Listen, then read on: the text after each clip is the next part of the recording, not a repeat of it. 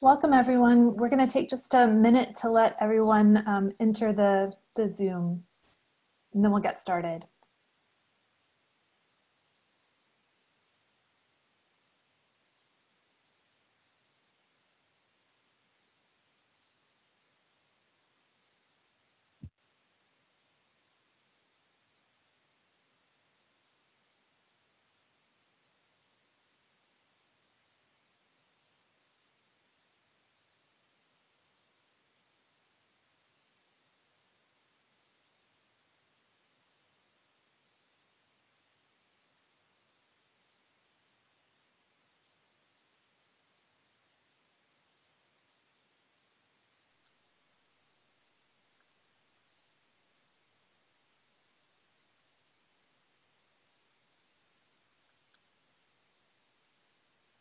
Welcome, everyone. It's wonderful to have you here on a Wednesday. Thank you so much for joining us. We'll start. This is where you would be coming in, grabbing a cookie and sitting down. So we'll let people do that for a minute while I just welcome everyone. This is the second talk in our semester-long series on migrations that we have this fall. And I won't go over this every time we have a talk or every week, but I did want to start off because we're still early in the semester and just remind everyone that these talks are part of the university's Global Grand Challenge on migrations. And so if you're not familiar with the Global Grand Challenges, I'll put the website in the chat. It's the university coming together to think about what are some of the greatest challenges facing the planet or humanity today. And in a series of events in 2018, 2019, we selected the topic of migrations. We think of migrations not just in terms of the movement of people, but in terms of movement of people, plants, animals, microbes you can think of now, and the context and in which they move and the implications of that movement. This initiative brings together colleagues and partners from across campus and beyond to think about and really try to transform the way that we study, research, and engage on issues of migration. So hopefully you've taken a look at the list of speakers for the fall. It's a very wonderful group, very interdisciplinary. We have speakers from ILR today with Shannon, from history, from law, from the life sciences, from architecture and city and regional planning and public health and medicine. We hope to see you on Wednesdays.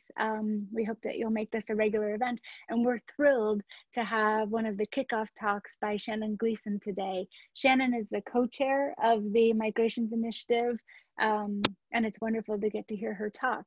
So I'll turn it over to Alexis Fintland to introduce Shannon, but I'll just say too that there is going to be a talk and then time for questions and answers, and there is a Q&A button, and there's this cool feature, which I haven't seen before, so I'm excited, where you can vote for a question to be answered. So if you click on the question, it upvotes, and then we'll know that that one is particularly popular and give that one to Shannon. So thank you so much for joining us, and thank you, Shannon, and over to Alexis. Hello, everyone. My name is Alexis Fintland. I'm currently a junior in the School of Industrial and Labor Relations, pursuing a minor in Migration Studies. And today is my honor to introduce Professor Shannon Gleeson. Shannon Gleeson is an associate professor of labor relations, law, and history at the Cornell ILR School. In addition to this, Professor Gleeson serves as a co-chair of Cornell's Migrations Task Force.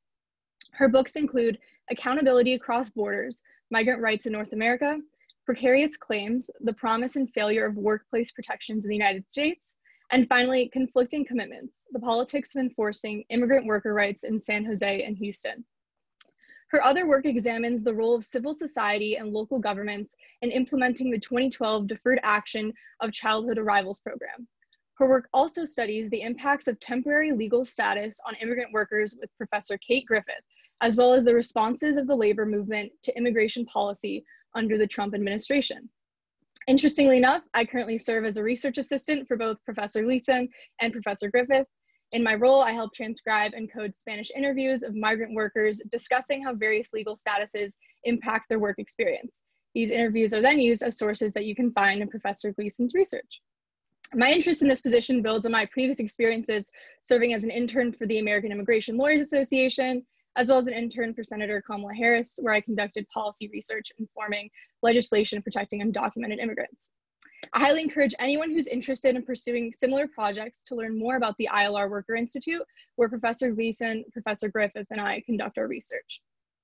I would like to now remind the audience that there will be time for questions, and we will use the Q&A function that is located below in the Zoom webinar. Without further ado, Professor Shannon Gleeson. All right, thank you, Alexis. I really appreciate it, and it's a real pleasure to be here today talking about a really important topic. And I'm actually not teaching this semester, so this is a great opportunity to engage with students and the broader community. So just give me 1 second to get my slides up. Okay, so let me know if for some reason that slideshow is not showing on your end. But I am going to get started right now to first tell you a bit about the project that I'm engaged in with Professor Kate Griffith. I, as Alexis mentioned, work on a number of different fronts thinking about the intersection between immigration policy and worker precarity. But today we're going to focus on one specific piece of this based on a collaboration that we have ongoing in New York City with two main communities of immigrants, the Haitian immigrant population and the Central American immigrant population. And I'll say more about that in a second. So to start, I want to kind of think through what the current context of the immigration policy situation is in the United States. I was joking before we got on that it's very possible that all of this could change in the 5 minutes or in the time that we're on the line here today, because it has been moving at a particularly rapid pace compared to previous administrations. And so what I want to say in my beginning remarks here is to kind of situate what do we know about the current immigration strategy, but I also want to be careful to not essentialize some of the key dynamics that I'm going to be touching on today to only the last close to now 4 years. In fact, I would argue that what we see here based on our research is really a culmination of multiple administrations' strategy around immigration. And so some of the things that you might be hearing about in the news include things like the increasing border militarization at particularly the southern border, although certainly here in upstate New York, we have a taste of what that looks like at the northern border, but certainly in the news, most of that emphasis has been on the southern border and Latin America in a very racialized way. And also there have been a lot of litigation and direct actions regarding the various iterations of the Muslim ban, also known as the travel ban. And although it does also target Venezuela and North Korea, the overwhelming number of countries targeted by this restrictive set of policies are from majority Muslim countries. And there's been attacks on the asylum process, both at the southern border in terms of individuals coming to request asylum, but also we see a gumming up in the court system, especially now during the current pandemic. There's been a bit of changes, certainly that individuals who are advocating on behalf of immigrants have had to face in terms of how the court system is working, delays, backlogs, et cetera. And we know that there are going to be long-term impacts of the slashing of refugee admissions policies and what that means for local communities, including here in upstate New York, like Buffalo and Utica, which have been welcoming places for refugee populations.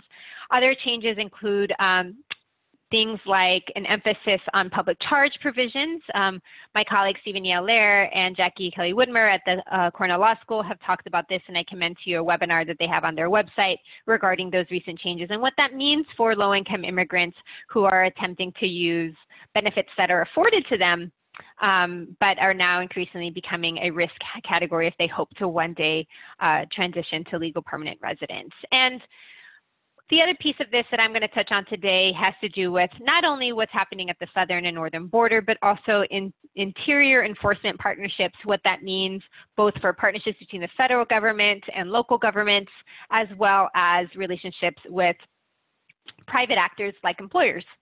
And so through this period, we've also seen that the impact on immigrant communities have included things like the increase and more quick deportations, concerns around due process, concerns around the ability of the court system to fully examine all the rights that could be afforded to immigrants who are fleeing persecution in their home countries, and also an emphasis on our campus on international students, not only those who have deferred action for childhood arrivals, which has been in the courts recently, which has been a really important program for young people, especially in higher education, but also other programs like the one I'll talk about today, the Temporary Protected Status Program, as well as concerns around international students. So all of these things are happening in the same policy space, and it can be really hard to parse apart what is specific to the current administration and what do we see as a continuation from the previous.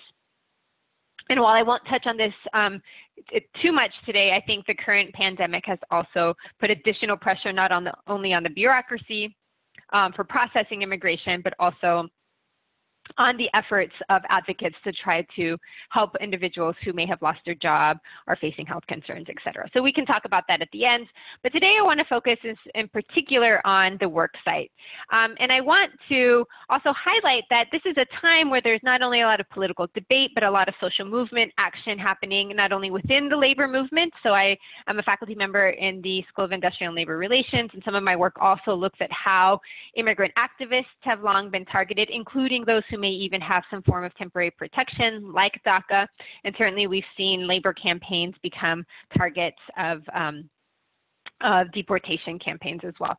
So we can talk about this in this broader political and social movement moment, but I want to bring us back to the specific bureaucracy that immigrant workers find themselves in. And when I talk about immigrant workers, I don't want us to only think about immigrant workers who may be out of status. Certainly about now 10.5 million individuals in this country lack legal authorization to be present or to work, and about 8 million of those are in the labor force. On average, we think that about 5% of the civilian labor force is undocumented, and that's been a big part of our conversation. But as you'll see throughout my talk today, it's not just the permanently undocumented population that is of interest, both from a scholarship point of view, but also from advocacy, but it's also the broader population of individuals who are being subject to the immigration enforcement bureaucracy, even though they may have some form of legal status. So I'll talk about that. So as I mentioned at the start, this is joint work that I've been doing with my colleague, Kate Griffith, professor and chair of the Labor Relations Law and History Department at the ILR School, and she's a legal scholar. I'm a sociologist, and we've been working with a fantastic team of research assistants, including Alexis, to think through what are the ways in which immigration policy and labor and employment policy, what Professor Griffin refers to as employment law, how does that impact individuals at work? And I always like to start with this slide because it helps us to kind of deconstruct, what do I mean when I talk about immigration policy at the workplace? And I want to start by thinking just for right now about the federal government. We know that in this country we have federal, state, and local arms of the government doing all sorts of different things, and we can get into that in a second, but let's just start by thinking about how does the United States think about undocumented immigrants in particular, but also a whole range of immigrants who have to go through a particular authorization process to get employment. Starting in 1986, with the Immigration Reform and Control Act, the country Congress put in place something called employer sanctions policies, which for the first time actually made it illegal to hire an individual who did not have work authorization. And again, that person who doesn't have work authorization may or may not also lack legal presence to be in this country. And so what that created was a whole site of enforcement that really got concentrated at the workplace. So since the 1986 Immigration Reform and Control Act, which was also the same year that we had our last major legalization policy, we've been talking a lot over the last decade about potentials towards a mass legalization or some sort of pathway to citizenship for the population of individuals who are here. That process now is over 30 years old. The last time we did something like that was in 1986, and the compromise for that amnesty, as it was called, was this employer sanctions policy. And so what that did is it created a whole apparatus on the left side of this screen that really framed the immigrant workforce in particular, but the immigrant population more generally, as potential deportable aliens. And these immigrants are subject to these immigration sanctions. They become surveillance targets, and the employers who are being tasked with checking an individual's work authorization, that Form I-9 that every ILR student knows about because you have to take HR and you learn about this, but also most of us who've had to get a job have had to fill out something that looks like this to show that we have work authorization. That then becomes a really important tool for not only large-scale enforcement actions like we've seen in the news, but also everyday, what I'll talk about in a second, silent audits and bureaucratic enforcement actions that go through the workplace and use that workplace bureaucracy to identify people who may be subject to removal. Not only the Department of Homeland Security, which was split in right after 9/11 into the U.S. Citizenship and Immigration Service, which provides services to help move people into different statuses, but also the Immigration Customs and Enforcement Agency, which we hear about in the news, which is the primary boots on the ground doing enforcement actions in communities, really terrorizing mostly low-income Black and brown communities, but also the U.S. Border Patrol, Customs and Border Protection at the borders, and a whole range of other programs, including the Social Security Administration, are all working together in that federal realm to surveil individuals who may be subject for removal. And then what we've seen over the years is that the way in which we prioritize individuals has changed, but that core bureaucracy remains. So that's one aspect of the federal government. There's this whole other aspect of the federal government, which also my ILR students have become very familiar with through their labor and employment law classes, is one that sees their main aim as focusing on individuals who are subject to labor and employment protections. In other words, these are folks who are not only a vital part of the labor force for various industries in particular. Upstate New York, for example, we might think of dairies or other farms that rely on migrant labor, but also see them as a particularly vulnerable group that they have to reach out to in order to comply with their regulatory mandates to enforce things like minimum wage, health and safety, anti-discrimination policies, et cetera. So these two policy arenas, for the most part, are working in parallel. And although there are memorandum of understanding that are supposed to keep one from getting in the way of the other, we see that in practice that really doesn't work. And so what I am interested in and what Professor Griffith is interested in is how this ever-expanding immigration bureaucracy really gums up the ability for us to protect low-wage workers. And because in this country, most of our ability to engage in that regulatory behavior is based on the claims of individuals. In other words, our ability to hold employers accountable is based on an individual's ability to come forward. We are interested in this not only for the well-being of low-wage immigrant workers, but also compliance at the sector level as a whole. So we're going to talk a little bit about that.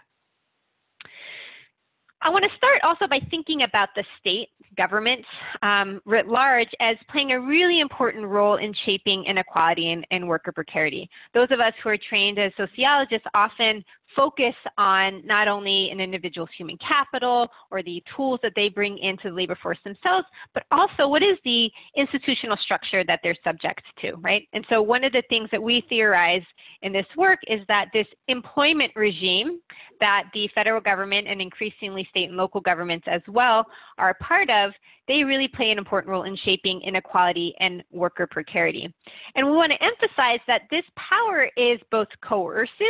In other words, we see this in the news, we see the mark of police and law enforcement and even the US military at the southern border as being that coercive arm of the state.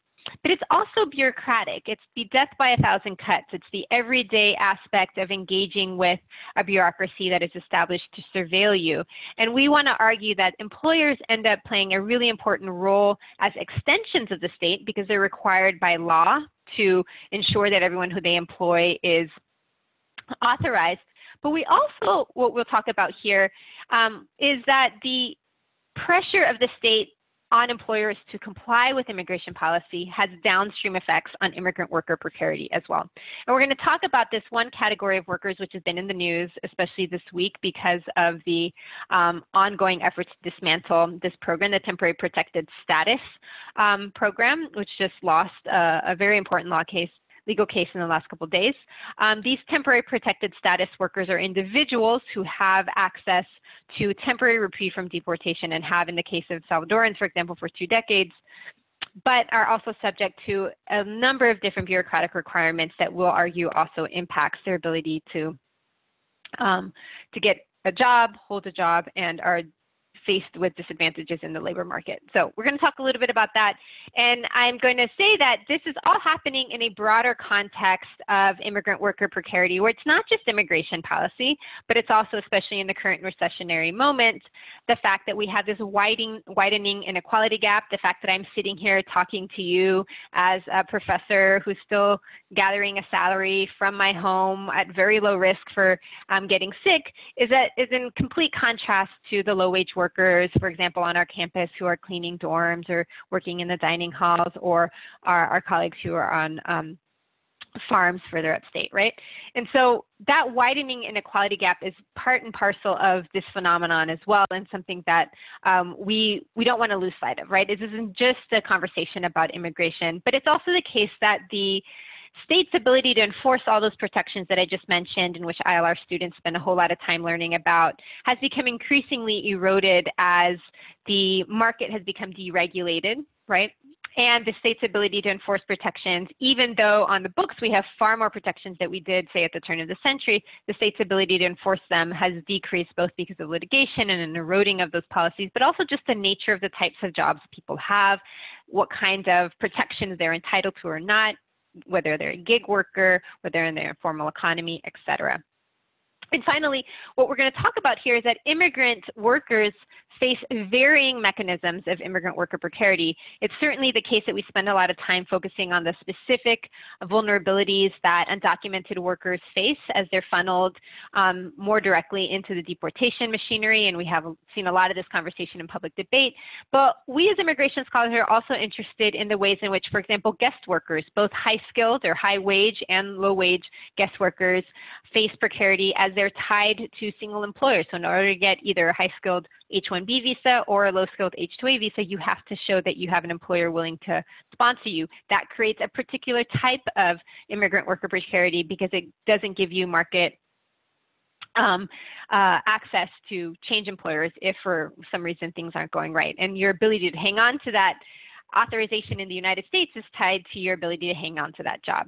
And then finally, what I'm going to talk about is even when you delink guest workers from the tie to their employer, they're also subject to this really mundane bureaucracy that creates a set of confusions and delays that can disadvantage individuals, on top of the uncertainty about whether or not they themselves will be able to hang on to these protections long term.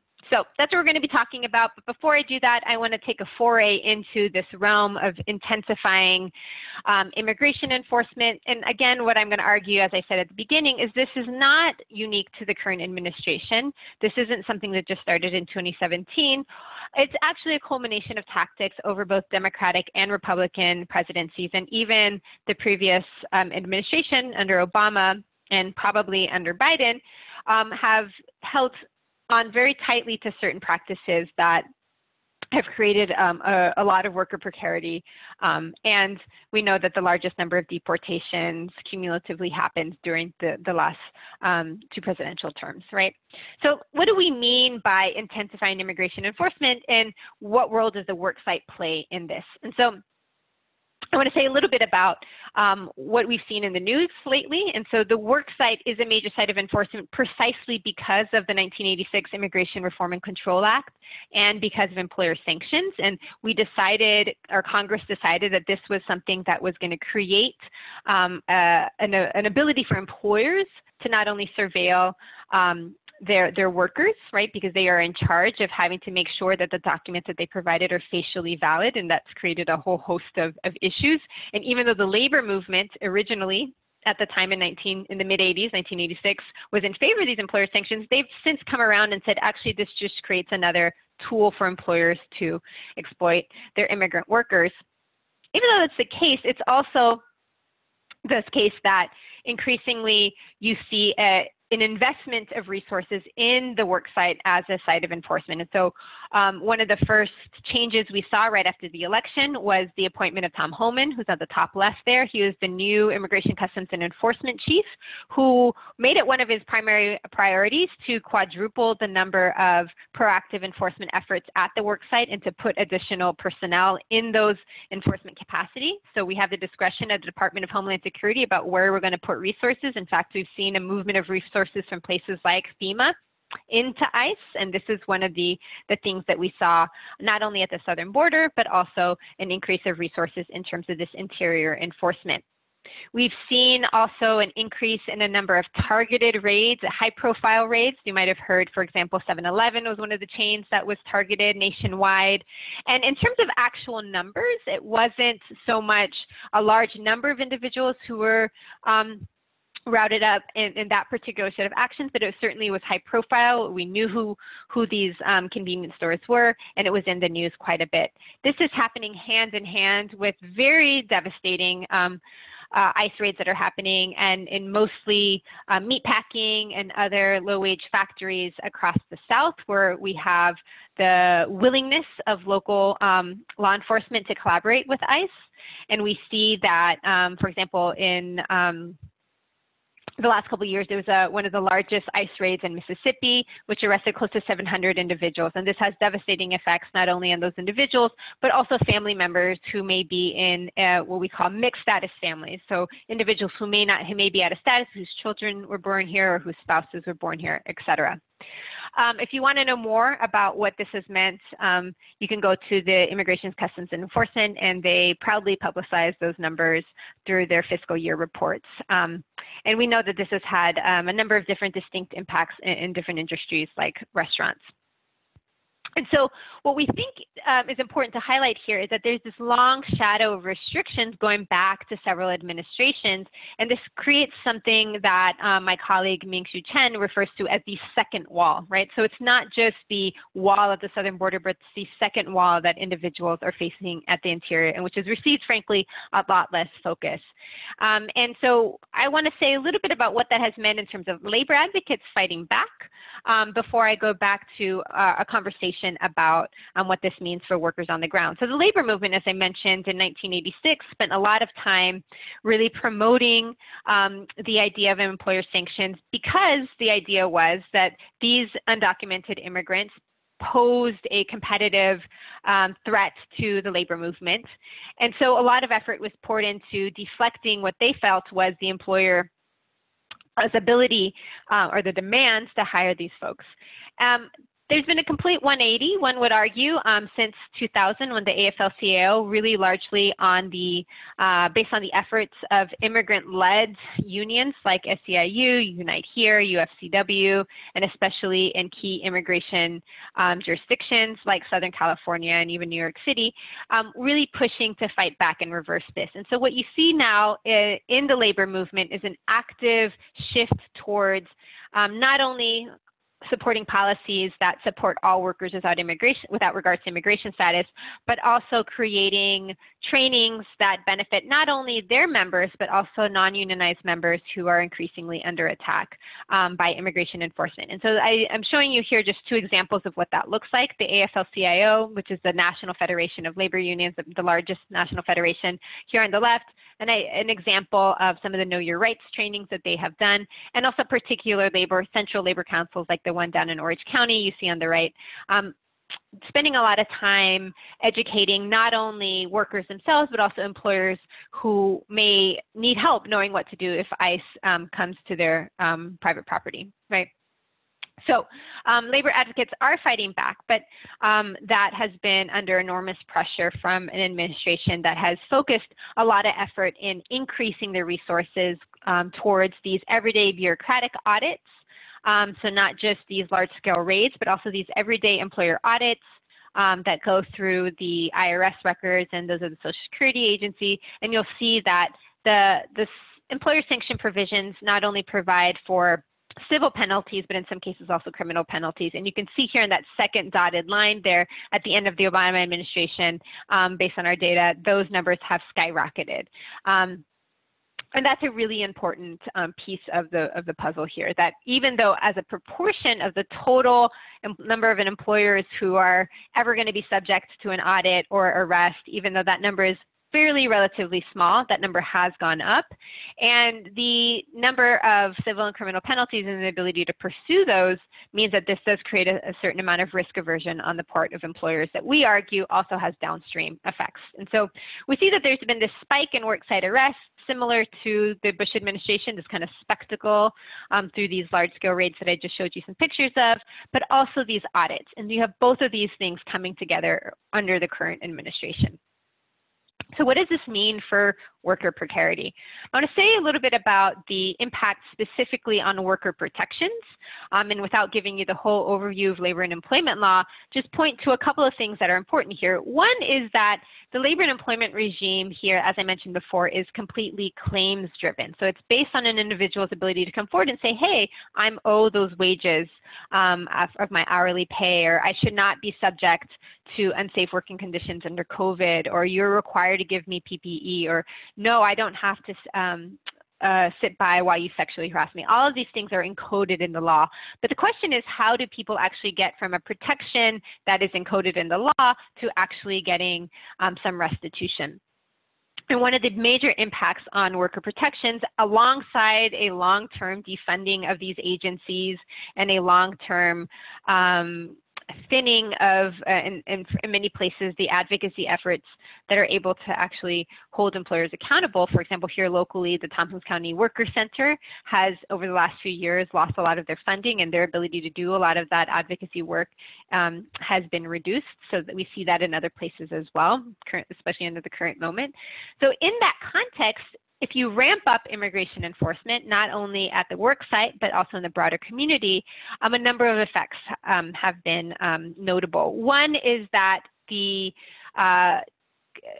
anecdotal evidence that we have from employers and other employee advocates and other lawyers is that more workers are reporting that their bosses are threatening to have them fired and reported to immigration. So this retaliation, which we have protections for in a couple of states, including California and increasingly New York, is being challenged by employers who are nefarious and using the immigration bureaucracy against these individuals, and they're saying, if you take me to court for wage theft, I'm going to report you. And so we've seen reports across the country of that really working to silence individual workers who might otherwise come forward and speak up. It's also the case that we do see Immigration and Customs Enforcement using increasingly ruses, in other words, pretending to be other arms of the federal government like OSHA, Occupational Safety Health Administration, which should have nothing to do with immigration, and coming into workplaces under the guise of worker advocacy and then revealing themselves to be immigration enforcement. This is not a new tactic. We saw this going all the way back to long ago, including a high-profile reveal that happened in 2005 when Alex Chertoff first became director of DHS. But we see this also increasing in law enforcement and local agencies unable to either push back or unwilling to push back. The other piece of this that I think is increasingly insidious is the ability for independent, non-federal agencies to do their work around worker protection. In California, the Labor Commissioner, Julie Su, has had to really proactively fight against the ICE agents who have come into her courtroom, her hearing rooms. These are administrative law judges, while these worker proceedings are going on. We see this in other what we call previously safe spaces like traffic court or family law court. We've seen this here in our own local community, places that the Immigration Customs Enforcement used to deem as safe spaces, along with schools and hospitals and et cetera, no longer being respected, and increasing boldness in terms of willingness to intervene in labor hearings and to move forward with enforcement actions, even against workers who are in the midst of filing their claim, as is the case of this undocumented restaurant worker who was arrested during his deposition against his employer. So all of this has a chilling effect where even though the vast majority of individuals are not necessarily experiencing this because of the capacity, it sends a message that workers should be fearful. And increasingly, speaking to advocates in our work, those are not unfounded fears. Okay. So this is despite the fact that we have these formal memorandum of understanding, but these everyday discretion that not only the heads of these agencies have, but also the institutional culture of the Department of Homeland Security and its relevant agencies have really contributed to this anti-worker effect. Okay, so in the middle of all this, we have changing immigration policy, and a lot of the focus has been on the Deferred Action for Childhood Arrivals program, DACA, especially on our campus, but there's other programs also that really have been at risk. And there have been efforts amongst them to terminate the Temporary Protected Status Program, TPS. I want to say a little bit about the impacts of that here today. TPS is a humanitarian immigration program that was created to help individuals who were fleeing, for the most part, natural disasters. Think, for example, the Hurricane Mitch in Honduras, the major earthquake in Haiti, and one of the largest populations was the Salvadoran population fleeing political conflict during the 80s and 90s. And so temporary protected status is something that has been around for a long time. Both Congress and the executive have the power to create and terminate it. And here we have a situation where one of the first things that the administration did was start an effort to terminate programs like DACA, which has moved its way all the way up to the Supreme Court. We won't talk about that today, but similarly also TPS, and this was litigated and recently for some of the major countries in this lawsuit was ruled against in these last few years. And so temporary protected status is really important because it did two things. It provides temporary deportation relief for individuals and work authorization, not tied to each other. And so one of the things that we're interested in is how does this program actually impact workers' ability to access jobs and also in other parts of our work, which I won't talk as much about today, make claims on their rights. And so the thing about TPS is that it's very variable depending on the country you're from, be it El Salvador, Haiti, Honduras, Liberia, Syria, there's other countries as well. The framework for TPS really differs. And so on average, there are renewals that have to happen and a payment of a fee every 6 to 18 months.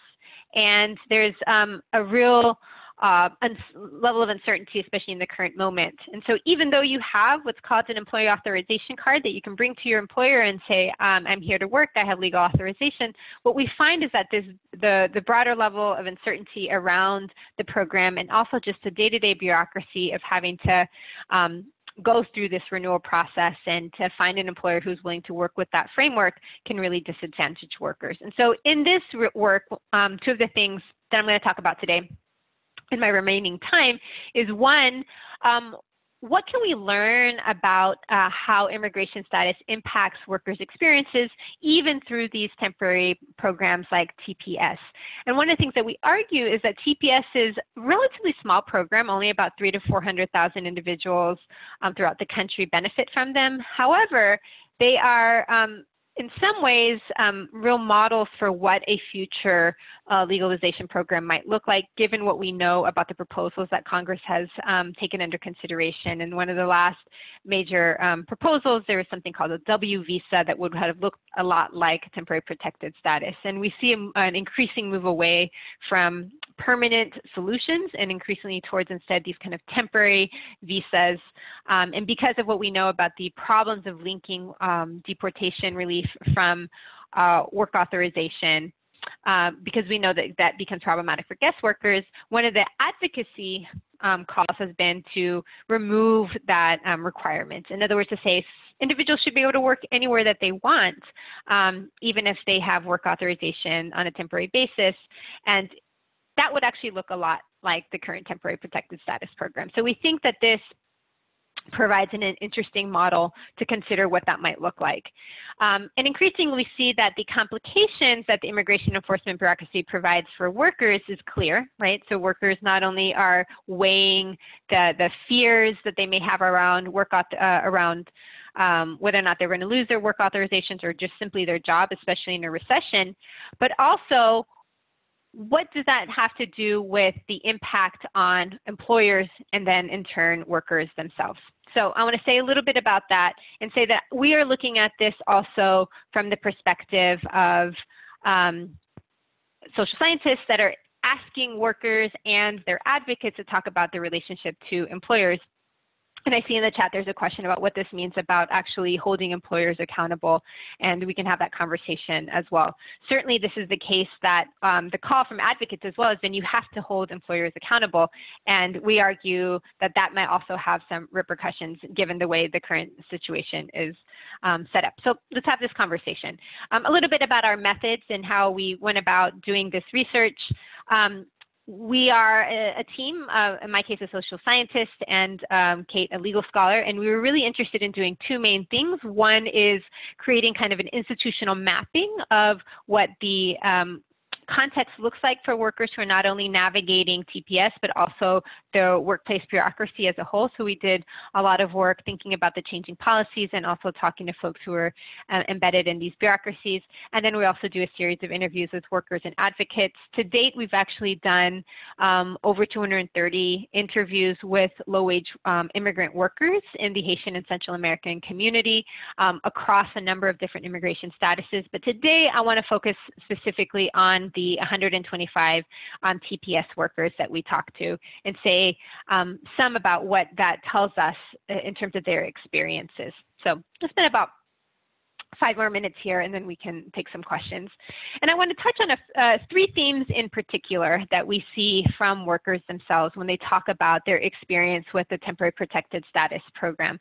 And one has to do with this thing that we talk often in the broader policy debate in terms of worker fear and uncertainty. And those two things together. It's not just fear, but it's also uncertainty and what that means as they approach their employers. And so some of the advocates we talked about said that many of the workers they connect with see this as a very short-term prospect, right? And so many of the employers don't want to hire someone who, as one likened, is like a carton of milk. You have an expiration date. So if you're an employer and you have certain labor force that you're trying to construct, hiring individuals who have this temporary expiration date, and which might create an additional hassle for your HR bureaucracy, disadvantages their ability to get hired. And so that's something that was important for understanding in terms of why work authorization alone didn't necessarily give people equal opportunity in the labor market.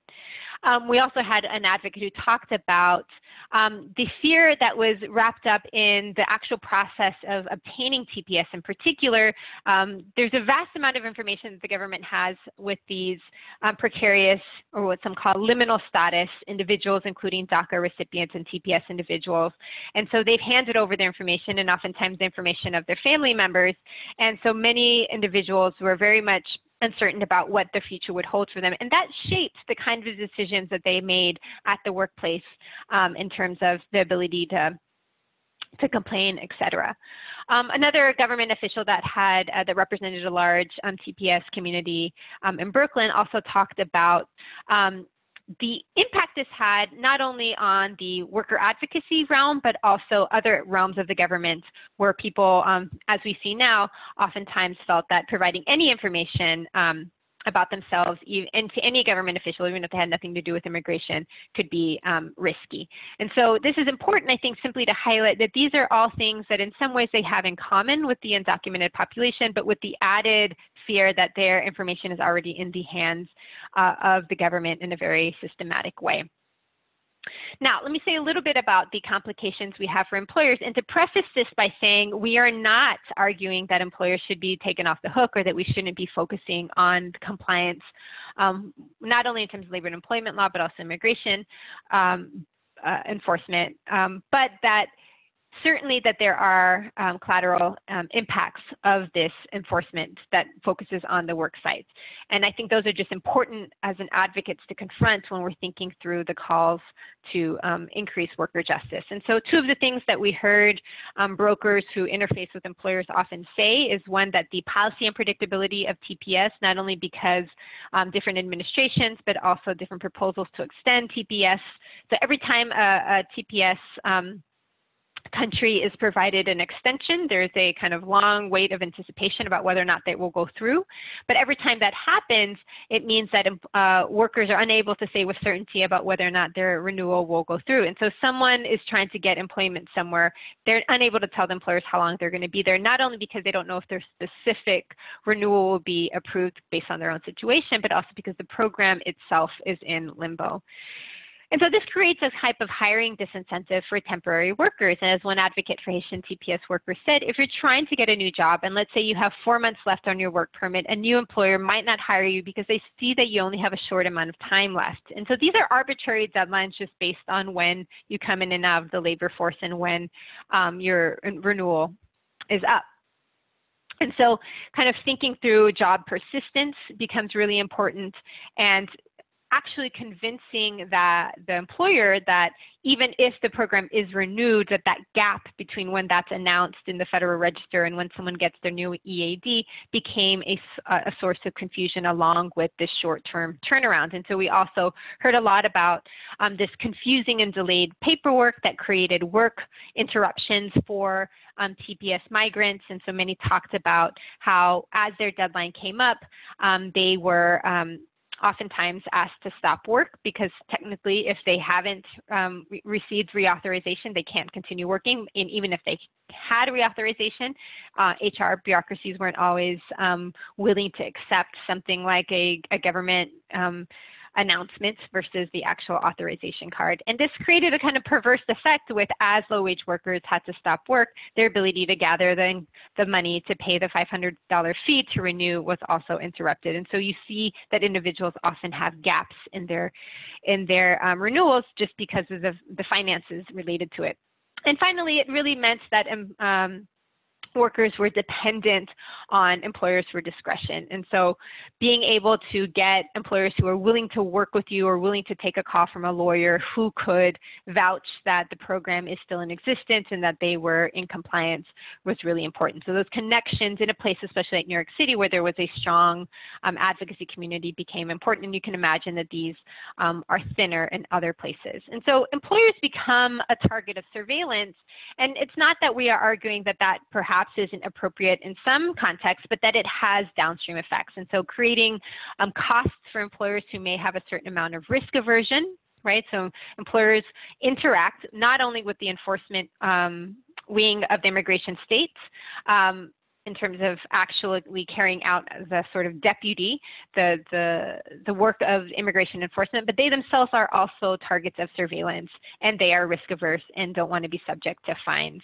And we've seen some high profile examples of that. And this really has impact on whether or not they hire individuals and in some cases effectively fire them. And this is something that especially at-will workers, those are workers who don't have protections of a labor union, are particularly vulnerable to. And the costs of uncertainty around the program become very high for their workforce. In other words, maintaining a workforce that is authorized becomes important for certain segments of the labor force and certain employers who are wanting to avoid these penalties, which can be quickly compounding and very expensive. So conceptually, what we simply want to argue here, and what we want you as students and other individuals who are working in this arena to kind of think about, is what does this tell us about worker precarity and the immigration state? It's not simply that the deportation regime is at play in these very visible ways at the southern border, or even through these large-scale raids in neighborhoods at workplaces, but also the everyday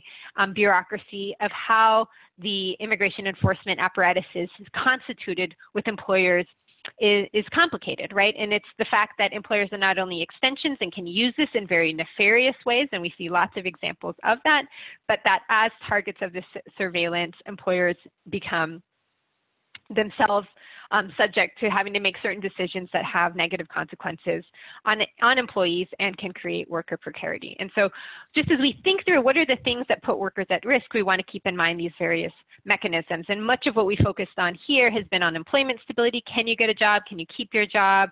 Do you have to be fired for a while before your employer will let you get rehired, et cetera, but also has long-term effects for wages, occupation mobility, and we argue also claims making. So we want us to be thinking through employers as playing these dual roles, and also the way in which state surveillance and coercion operates also outside of the workplace. So none of this is happening in a vacuum. So what does this mean moving forward?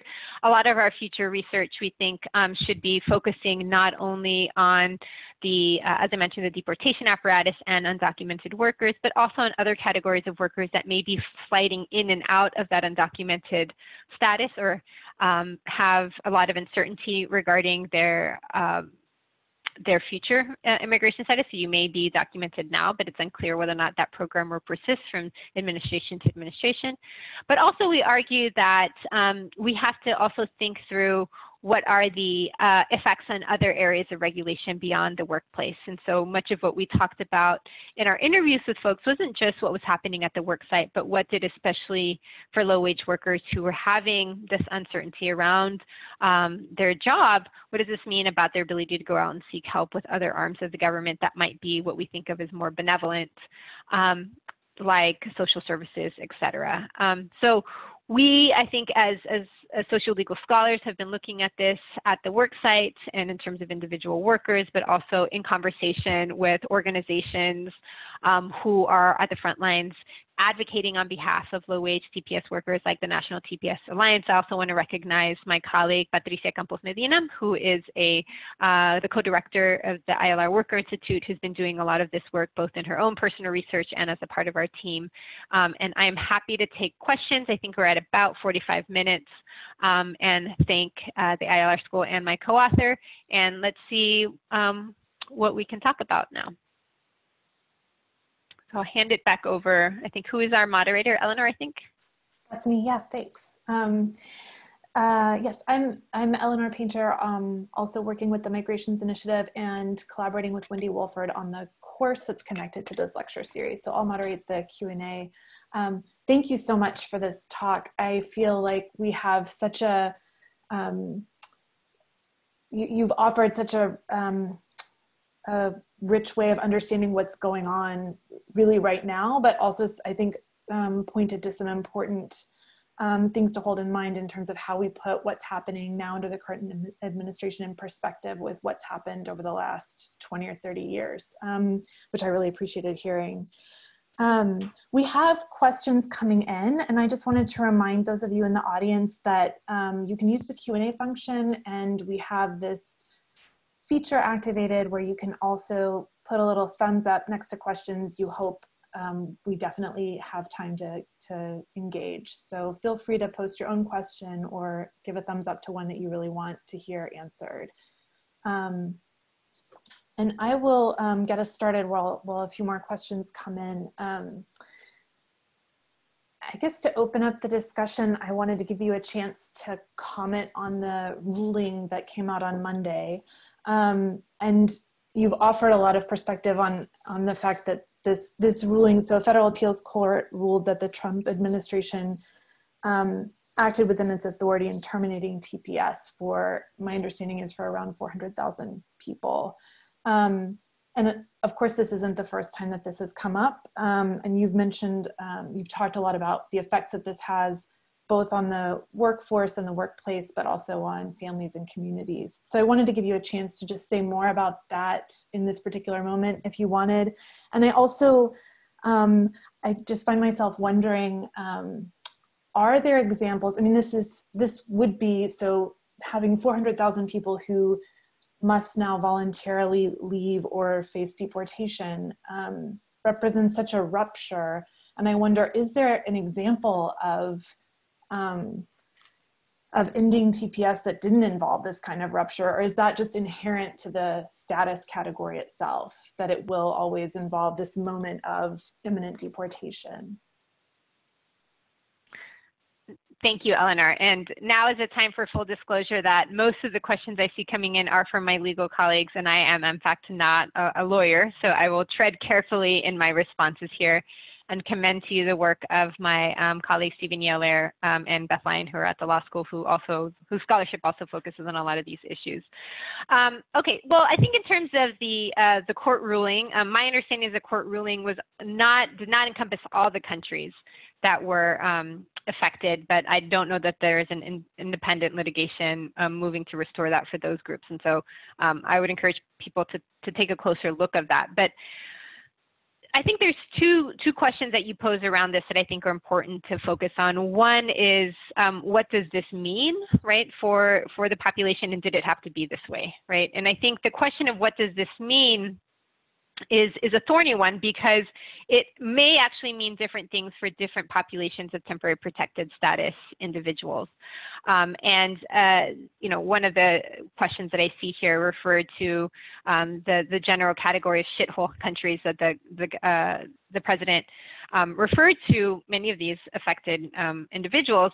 And I think that not all of those countries represented in the TPS category have the same relationship bilaterally with the United States. So one of the questions I think is going to be important is how will the deportation machinery operate bilaterally between the United States and countries like El Salvador. We do see that the Salvadoran government has had a somewhat I think what we might say sympathetic relationship with the U.S. government in terms of facilitating those deportations, and especially in the current era where we see people being deported under really horrendous conditions in terms of the public health crisis. Bukele has not been a particularly strong advocate for those deportees that are going back, and some of the work by my colleagues like Tanya Golash-Boza has looked at what those bilateral relationships mean in terms of the actual physical deportation flights that are headed back and what that means for folks who are going back to a country that they may not have known for decades, right? And so the role of the sending state, as we often refer to it, or as the origin country, and what that government decides to do in collaboration with the U.S. government in terms of facilitating deportation, but also in terms of welcoming individuals back home, what that advocacy looks like, I think may vary from place to place. I think in terms of the impacts, it's important not to just focus on the individuals themselves. So many of these individuals who have TPS may be married to spouses who either have even more precarious status, so no status at all, or who have other forms of status, but which nonetheless don't necessarily give them a pathway to permanent citizenship. I think one of the efforts on the part of advocacy groups like the National TPS Alliance and others like Alianza Americas has been to really provide encouragement and resources for people to be able to go through comprehensive screenings to see if there are other forms of immigration relief that people may qualify for. And so that is really a question not only of the law, but really the ability to provide access to justice for immigration legal services to screen people who would otherwise not have the resources to do that. So there may be another form of relief, and that really may vary from place to place. But what's important to note is that the current system does not provide an easy jump from TPS to a permanent pathway to citizenship. That's not how the program was ever set up. But there may be individual forms of relief, but we really would need to invest in the immigration legal services to help get people that. But it's also, it doesn't have to be that way. Congress could rule, you know, or the president could decide that there is a more permanent solution, as they've argued. One of the other questions that I saw is, are there other types of programs that are like this, like the Deferred Action for Childhood Arrival program? There's nothing to say that this has to be the pathway. There certainly could be either a more comprehensive set of policies that provide a pathway to citizenship for a certain category of individuals, or specifically for TPS.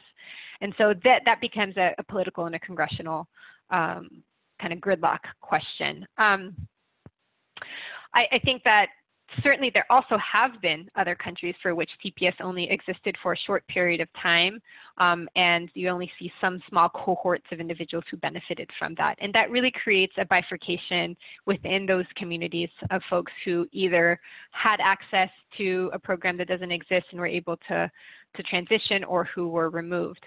I think it's important also to note that TPS and DACA, you asked if there's other programs like this, and someone else did. And it's not just these kind of high profile programs, but there's these everyday forms of temporary reprieve that Stephen Yaler writes a lot about in terms of regular deferred action. Shobha Wadia is another Penn State legal scholar who writes a lot about this, that the immigration bureaucracy has the ability to provide discretion around, and it has very similar features to this. And so when we talk about the TPS population, when we talk about the DACA population, they are certainly some of the largest communities of groups that are facing some of these challenges, but there are many others who, because of the discretion that they have, that immigration officers have to provide temporary reprieve, may face similar challenges. And I think as we're thinking through solutions, we should be thinking not only how can we fix this specific program, but also this broader category of individuals, and not just workers who may be facing similar liminal challenges. Thanks.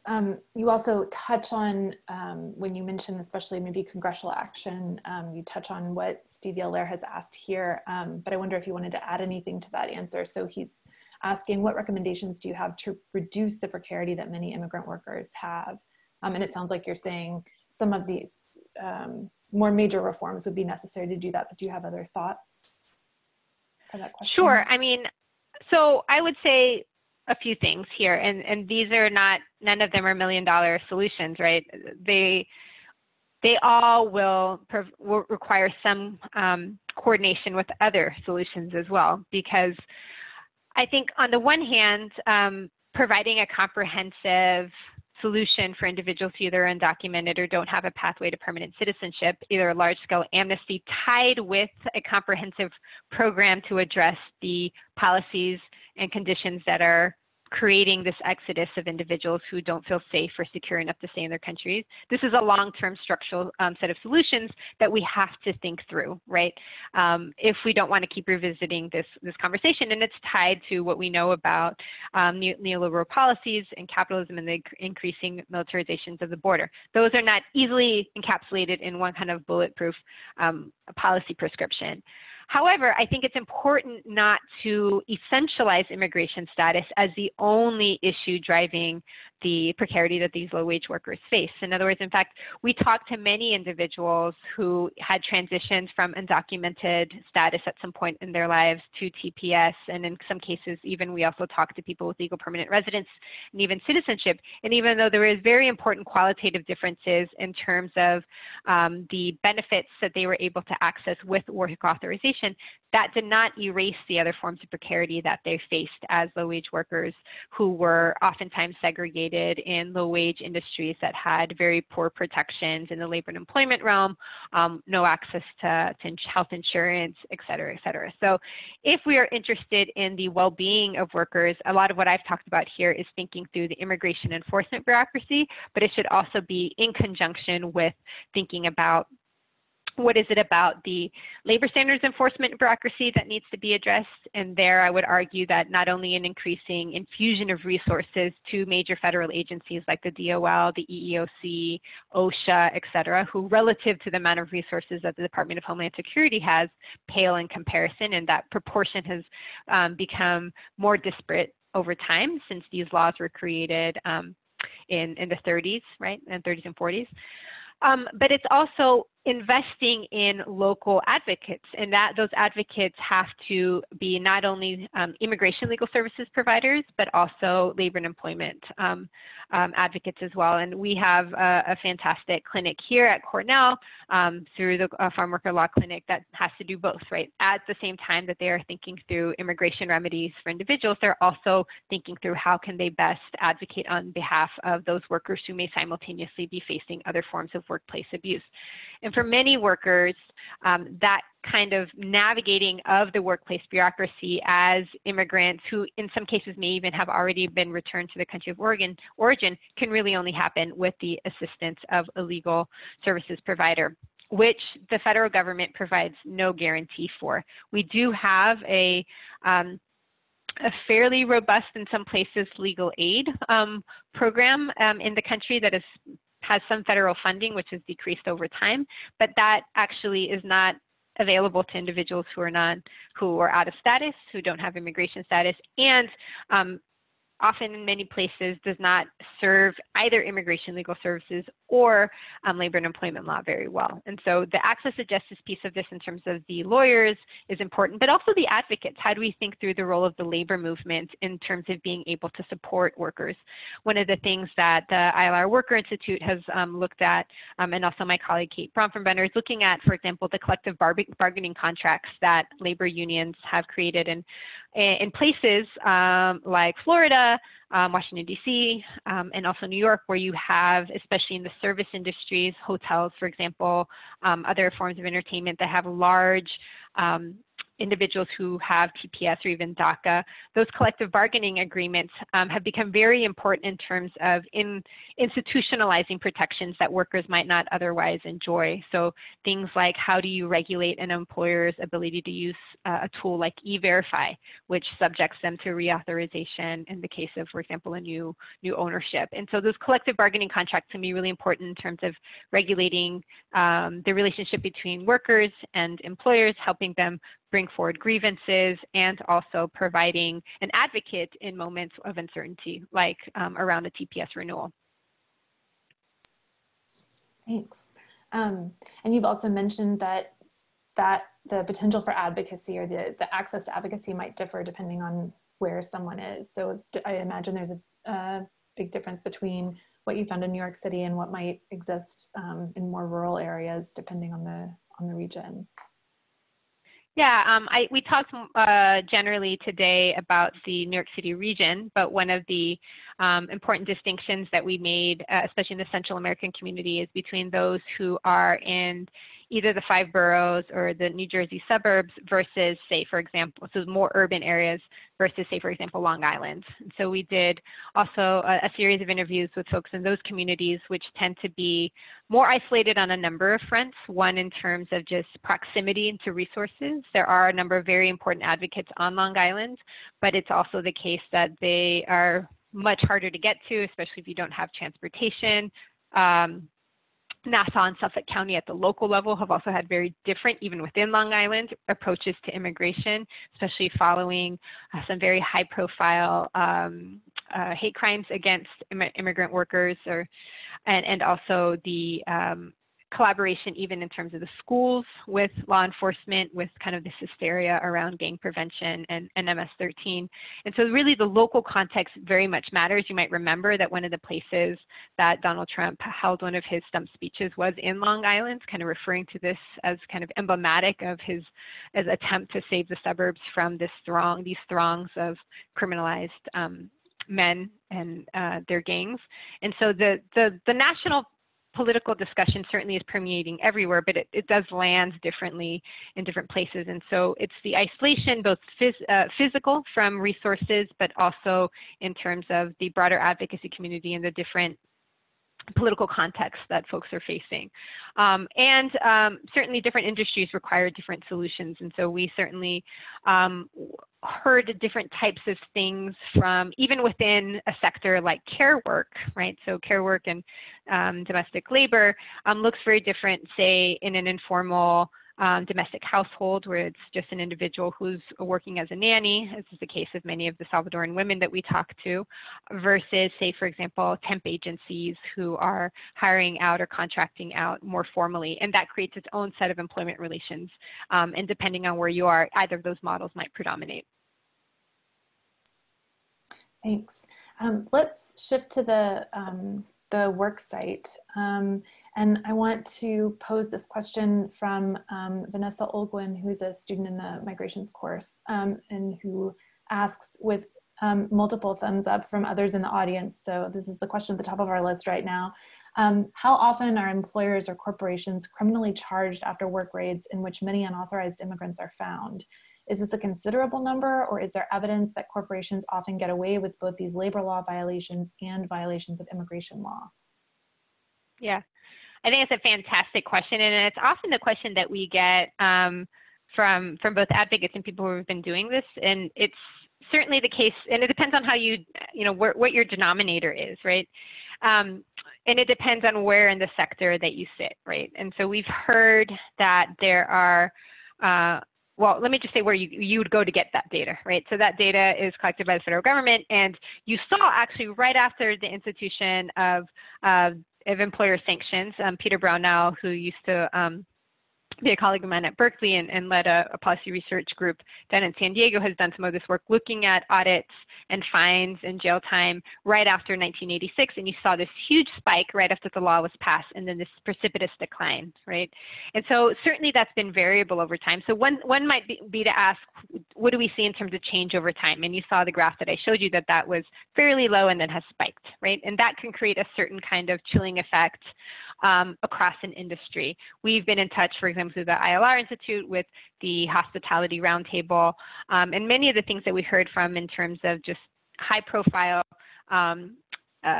employers in the restaurant and hotel industry, really having a more public face, who were concerned of how they may be targeted and used as an example. And so that creates a certain type of risk aversion, especially as you hear that these things are going up over time. But the other question I think that Vanessa is asking is, as a proportion of everyone who hires undocumented immigrants, those 5% of the civilian labor force, and in some cases like farms, 80% of some of those sectors, how many of them are really being subject to fines or worse? And I think that's a fair question. And I think that for most industries, this has become, as is the case with labor and employment law, simply the cost of doing business. The probability that you may necessarily be flagged for an audit is fairly low if you look at it in terms of the number of random audits that are happening, but it is increasing. And so there are kind of sector-wide, I think, reverberations that has. But I think that is besides the point. It's similar to the question you might ask, you know, and what I often think through is, what are the real chances that someone's going to get picked up and actually deported? And I think that's the wrong question to ask. I think the question is, what is the not so much what is the probability that it's going to happen, but what is the possibility that it could happen, right? And it's that possibility that it could happen rather than the probability that it will happen that shapes people's decisions and their fears and their apprehensions and how they deal with varying levels of risk aversion. And so this idea of the cost of doing business is what many advocates have become very frustrated with, right? And so this idea that we are holding employers accountable because somehow we'll be able to regulate the demand for undocumented labor, I think is a fair one, right? I think it's fair to say that unless you increase the cost of doing business, unless you actually have some real teeth behind that, and in some cases you do have examples of that. I think David Abraham had a good example of the Postville raid, which happened at the agri-processor plant over 10 years ago. We saw that that was at the same time, that at the time was one of the largest raids in U.S. history at a kosher turkey processing plant in Iowa. It was one of the biggest raids that had happened, and it came to no surprise to any labor advocates that that was also a place where there had been an ongoing series of labor violations. After the fact, some of the owners of that plant were subject to criminal fines, and the question is, what impact did that downstream have, right? And so this follow-up question I would pose to Vanessa's is not only what are the likelihood that you're going to get fined, but also if we increase that, will that actually create a aversion to hiring undocumented workers? And is that, if we are interested at the end of the day of increasing worker well-being, if that's your goal, rather than simply don't hire undocumented workers, those workers are here. But if in fact we change the question to what do we do to increase worker well-being and safety and decrease immigrant fatality, right, which is the current very real concern, but has been for a long time on these really risky, unsafe workplaces, then that poses a different set of questions. And that it's one of resources. And so I think those are really good questions. And there are some analyses that are done by the Center for American Progress on this that I would encourage you to look at. And also the Migration Policy Institute has some information on the varying levels of raids and fines over time. But what we don't know is whether or not a focus on that enforcement first approach actually has positive downstream effects for workers at the end of the day who are literally dying in many of these workplaces. Thanks for that answer, and also for directing us to some of those resources too. I see two questions here that are very different questions, but perhaps both related to wages in some way. Maybe we can take those. So one by Beth Lyon. To what extent does your research touch on worker experience with taxation or the deployment of taxation in immigrant worker policies? And then we also have a question on remittances, which maybe we can come back to after the taxation question. Sure. And I'm going to answer this less from my our own experiences with these interviews, and more generally what I know about what the literature says on this. And I would also again commend Beth's work for you, because she happens to study two of the most complicated areas of law, taxation and immigration policy. And one of the things that she's referring to is something that becomes kind of a double-edged sword for low-wage immigrant workers. If we look at the example not only of these temporary immigrant programs, but also any immigrant who's going through some sort of immigration proceeding, and certainly during 2014, when there was a proposal on the table to create something that might have looked like a larger scale legalization program, the deferred action for parents of American citizens, which would have benefited the parents of legal permanent resident and citizen children. One of the things that you have to prove in all of those proceedings is presence, your presence in this country, and that you have been here. And one of the ways people often do that is showing that they have paid into the tax system.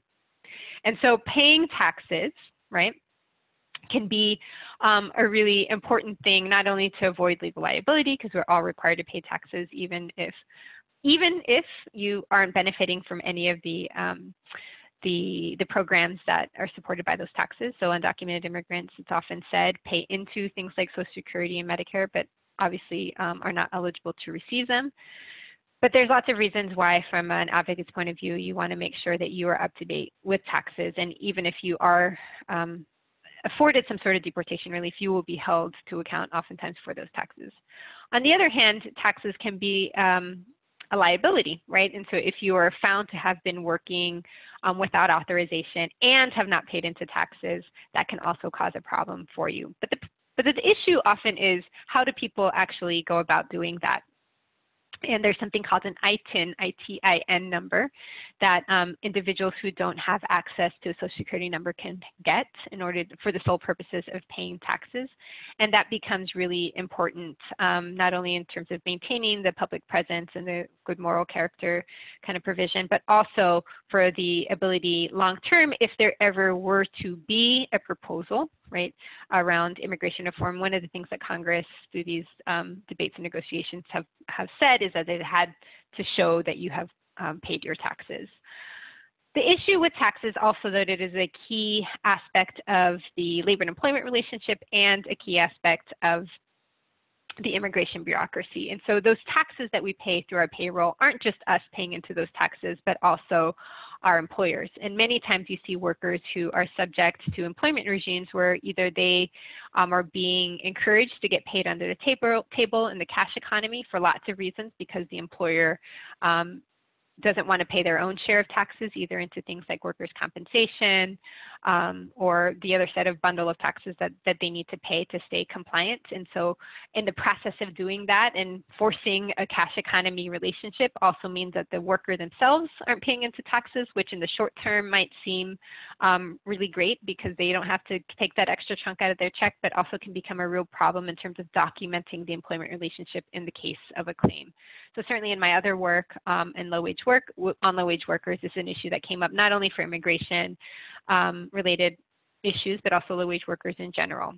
And then you have the issue of independent contractors, which again, I'm also not a labor and employment lawyer, but folks who were misclassified as independent contractors and told that they don't have to pay into payroll taxes, but then later found themselves subject to self-employment tax. And so there's a whole arena of taxes that become really important. And there's a real inequity that emerges from that, both in terms of the ways in which the employer is able to force a certain tax regime on an individual because they either want to engage in tax evasion themselves, or can hold that over the head of someone. I had one worker once tell me about how they had been audited by the IRS for non-payment of taxes and had essentially told the worker that they would be fired unless they came back and paid not only their portion of the tax bill that they hadn't paid into, but also the employer's.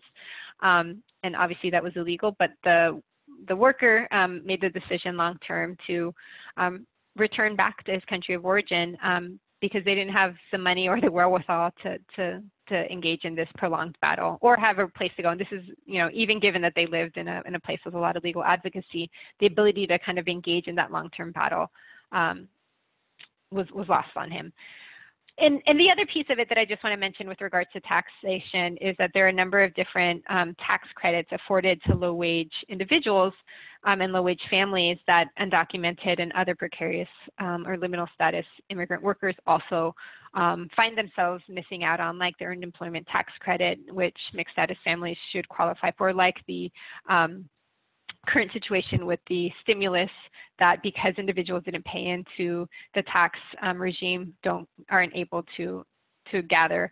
And in some cases, like someone I know in another state, because they were their employer wasn't paying into their taxes and because they had a fraudulent tax scenario going on, they ended up as workers being the ones who lost out not only on their tax return, but also their stimulus. And so there are a lot of downstream effects that I think are particularly important for vulnerable immigrant workers who aren't in a position to just call up the federal government and say, this is what I'm owed, but who are not in a structural position to be able to remedy this in a way without the help of an advocate like Beth's colleagues. And so tax law, like labor and employment law, like immigration law, are all in the mix here and become really important pieces of how we think about worker inequity. And the next question that I see is related to wages, has to do with remittances. And I'm looking at Anna Bretman's questions. This is also coming to you via the course, the migrations course. Considering that a large reason for labor migration is remittances, and each group is exposed to different risks, is there an effect of these different statuses, such as TPS, undocumented status, et cetera, on remittances? I don't know if your work speaks directly to remittances, but if you could say something maybe about the relationship between legal status and remittance, or how we might start to think about that. Sure. I would say that certainly immigration status impacts wages. There's no doubt that that's the case on the whole.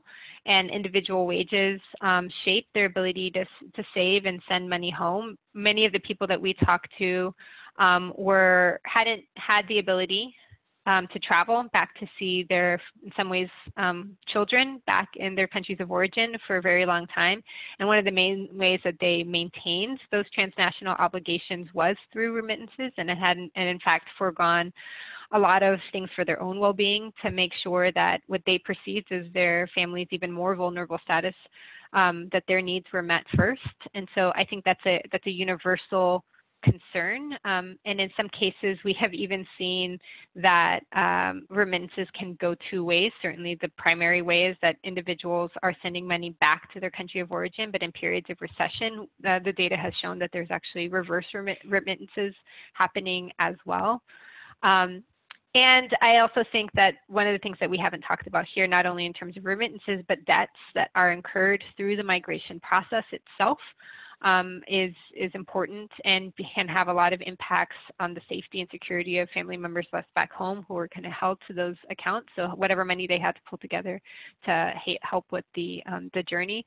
And those debts related not only to the migration experience, but also other forms of obligations that people have to maintain social bonds, become a core part of how individuals are making decisions about whether or not they will engage in risky behavior that would put their ability to get and keep a job at risk. And that could mean engaging in a labor organizing campaign, complaining about insidious workplace abuse, or any other thing that would put them in bad favor with their employer. And this obviously has to do with immigration status in part, but not only. And so oftentimes when we ask people about their concerns of around immigration, especially undocumented folks, are you fearful of retaliation? the actual greater fear oftentimes was losing their job, right? And what that would mean, not only in terms of their ability to take care of their families here, but also back home. The Migration Policy Institute, again, also has done some really important work looking at remittances across different national origin groups. The different sending countries often have programs that are set up to encourage those remittances. So those remittances form a really important part of the GDP of countries like Mexico, who has something called a 3 por 1 and a 2 por 1, both at the federal and state level, to encourage remittances. And so those remittances aren't just going to individual families, but also to support community projects and become one of the ways that the Mexican government really benefits from the labor export regime, that they may not have formally called that for many years, but it certainly is one of the main things that we see as an important economic impact in many countries. Okay, I see that we're coming up on time, so maybe we can take a couple of last quick questions or one final big question. I don't know, Shannon, if you saw one in this list that you really wanted to make sure to get to, otherwise I can point to a couple. Just want to make sure you're addressing what you see.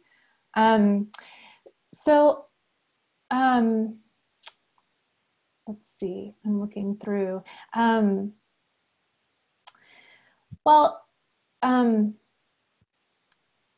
You've talked a lot about what you call the cost of uncertainty, and also about the connections with, between risk and what we could see as discrimination because of someone's status. I see that Blake Martin has posed a question about attitudes of hostility, and I wonder if you could help us think about this for a minute too. So how do the realities of TPS or employment enforcement affect attitudes of hostility? This may be a bigger question than we really have time for, but I think that it's a question also about anti-immigrant racism, or something that's broader perhaps than just the relationship between the employer-employee. Yeah. What do you think? I think one of the questions Blake might be responding to are kind of what are the downstream effects, if you will, of having a president and very prominent Congress leaders, our own congressional leader here locally, and others adopt an anti-immigrant narrative, right? And so how do we connect that to everyday quotidian experiences of hostility, which sometimes even can manifest themselves in really fatal ways. And so I have not necessarily done this work. There's been a lot of, I'll tell you where to look for some of this research.